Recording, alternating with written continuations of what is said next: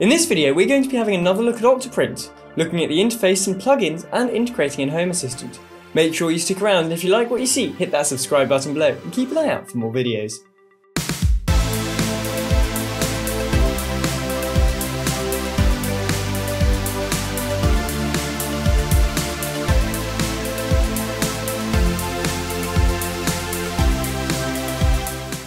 Hi, I'm Will from Surridge Tech, and today we're going to be having another look at OctoPrint.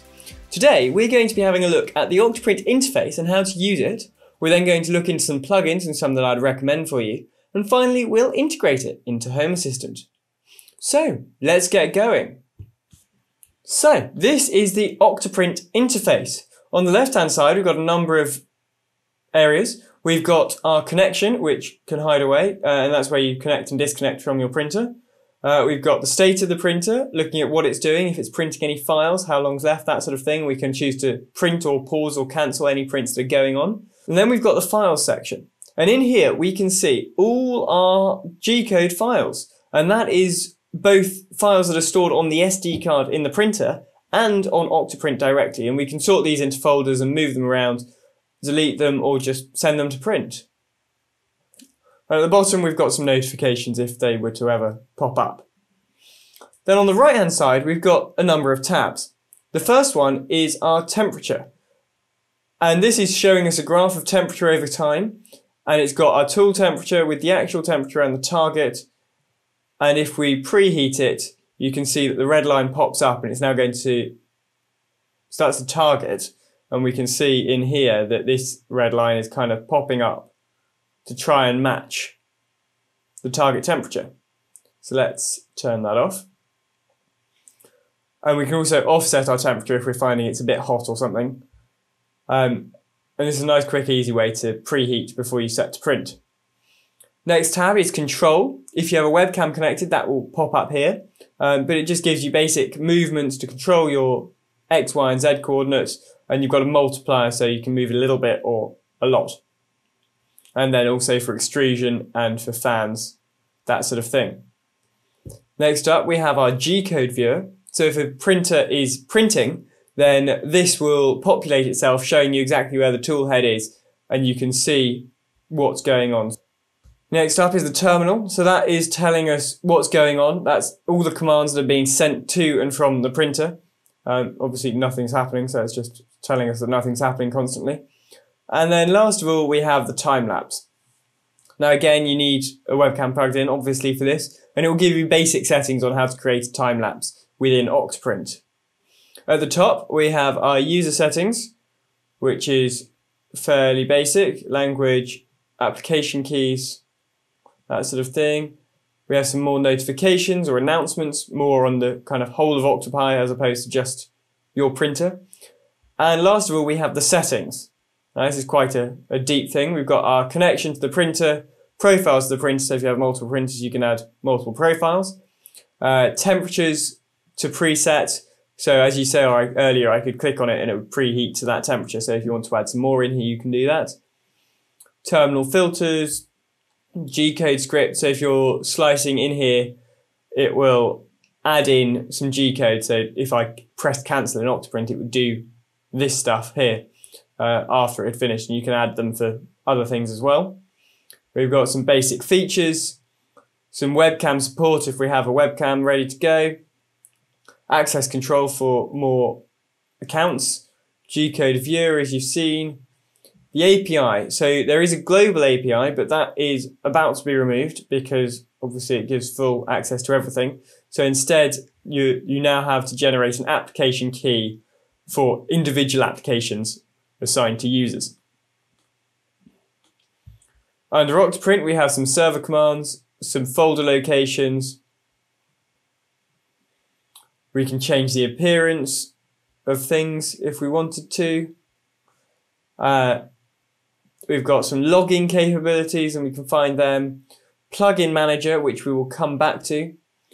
Software updates. You can check for updates here, and it will tell you, and you can choose to go from a stable build onto a maintenance build, for example. Any announcements that might appear, events, backups, anonymous usage, and error tracking. And then more plugin-y stuff, firmware check, printer notifications, virtual printer, if you were wanting a fake printer for whatever reason. And that is the interface of OctoPrint. It's reasonably simple. So next up is plugins. So if we go back into our settings and head to our plugin manager, you can see there are a selection of plugins already installed. Now most of these are obviously the standard ones that come with the printer, or come with OctoPrint pre-installed to get you going, but we're going to get some more. So, hundreds of plugins you can get, 324 to be exact, doing all sorts of things depending on your setup and what you want. There are a few that I would recommend and a few that you've got to get if you've got an Ender 3. So the Ender 3 ones, we need the Creality ×2 temperature reporting fix, and we need the Creality temperature fix. So those are key to actually getting your printer to work. I'm not sure what they do, but it was on a guide that said that you had to have them, so I'm guessing you have to have them. So in terms of recommended plugins, I would recommend Octolapse. Now Octolapse gives you the ability to make much prettier time lapses. So the built-in time lapse kind of just takes a photo on each layer whenever it's on each layer basically. Whereas this one, you can do cool things like making sure the print head is out of the way so it just looks like it's growing each layer. So it provides you with much nicer time lapses at the end. Another one I'd recommend is Themify. Now Themify basically gives you some themes so you can have a dark interface, which obviously we all like. Next up is Dashboard.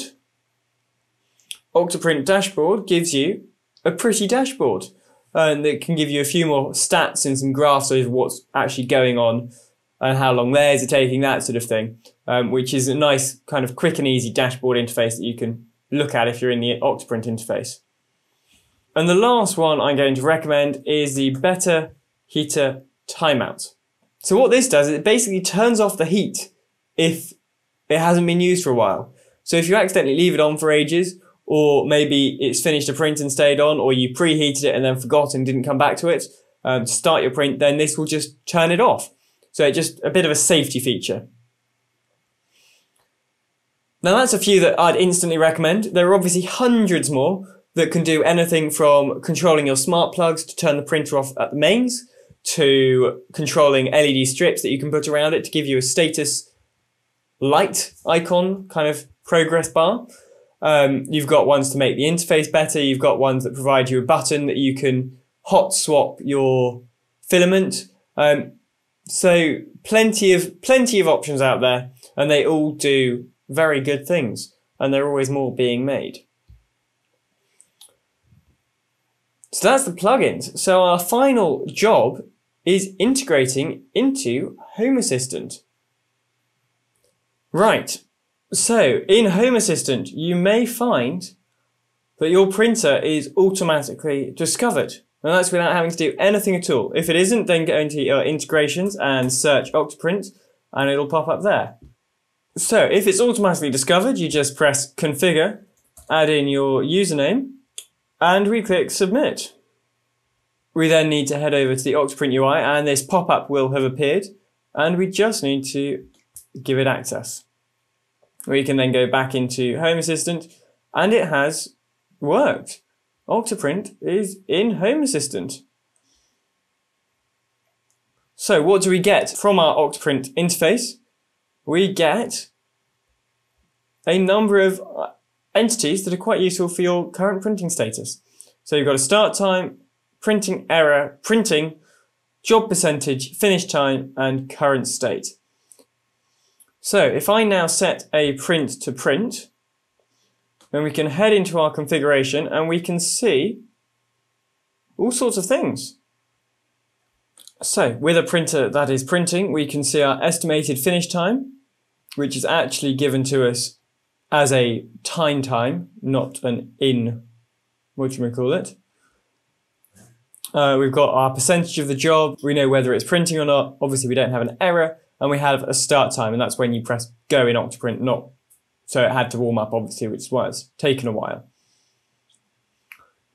And in OctoPrint, we can again see our temperatures are at the temperature, and we can see our G-code viewer, we can see the print head moving around doing its thing. So there we go, that is the OctoPrint interface, some plugins, and integrated into Home Assistant. Make sure you hit that subscribe button below and click the bell icon to find out more about My Smart Tech and how you can build yourself the ultimate smart home.